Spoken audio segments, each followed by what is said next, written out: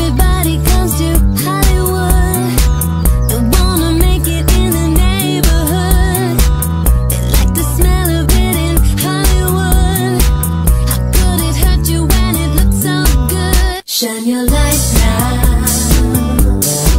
This time it's got to be good. Get it right now, yeah. 'Cause you're in Hollywood. 'Cause you're in Hollywood. 'Cause you're in Hollywood.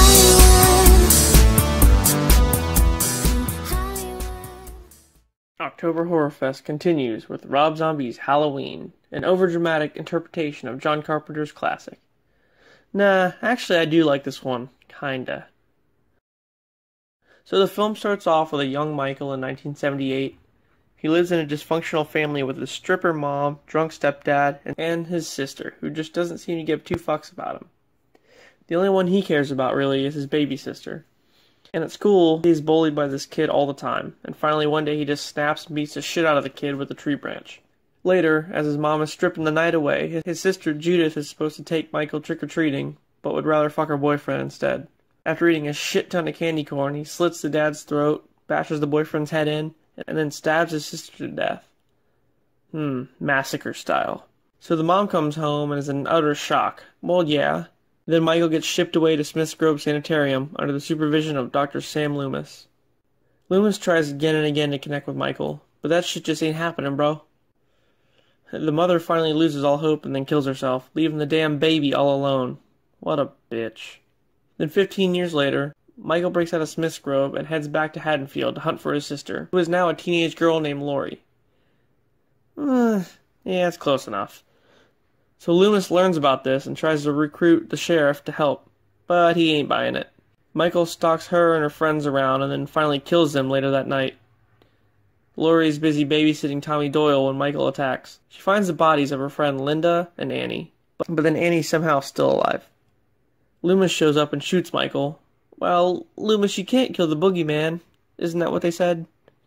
So Michael crushes his skull and drags Lori back into the house. I think the whole time he's just trying to tell her who he is, so he's just going about it the wrong way. Why don't you just fucking talk, man?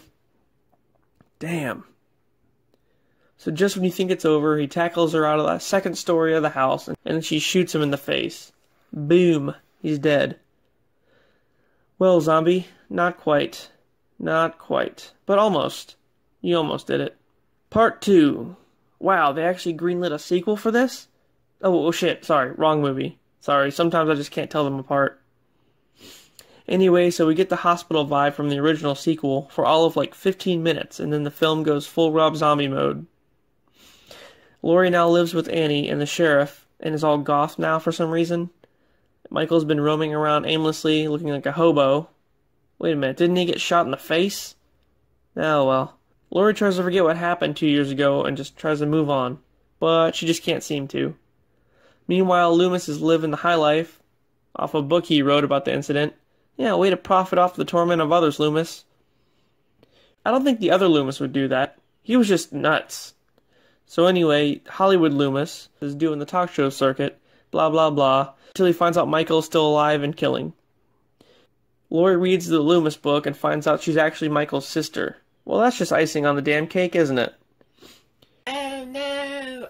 So Michael catches back up with her and kills Annie. Again.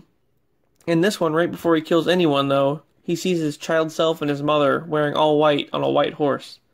I have no fucking idea why. Finally, they have this standoff in a shack where Loomis tries to reason with Michael, and then he gets killed. Again. And then they shoot Michael, firing squad style, and he falls and gets impaled on spikes. So he's dead. You know what, I'm not even gonna say it. So Lori emerges from the shack with the mask on, and gets put into a mental hospital. The end. Well, that was a shit show, wasn't it? Is this one just forgotten about now? I mean, it should be. Join me next time as I start the Nightmare on Elm Street series. Wow, finally a movie that makes sense. Well, maybe not.